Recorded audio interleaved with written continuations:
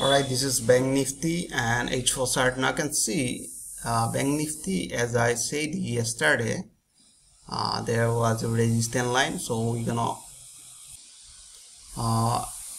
23,000 there was a resistance line. So I think who people following me, and there was a resistance line, so exactly we close our position.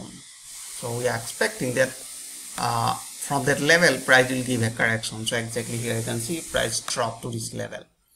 So same, we are looking for buy somewhere here yesterday. Let me show you in a small time frame, like 15 minutes.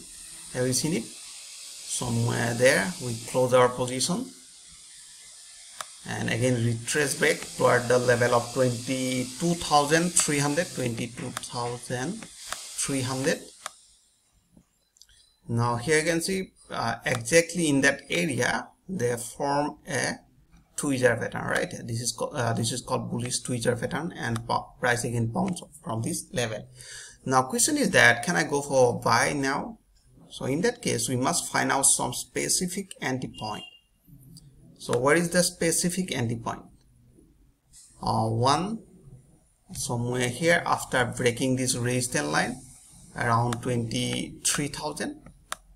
If price break this level of 23,000, so we will go for buy. Or another, here you can see we need a retracement or pullback around 22,300.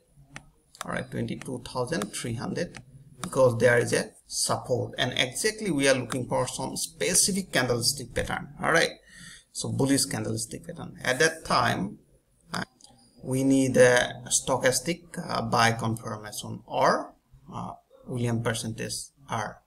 So I hope you enjoyed this video. If you like this video, please like and subscribe, and thanks for watching.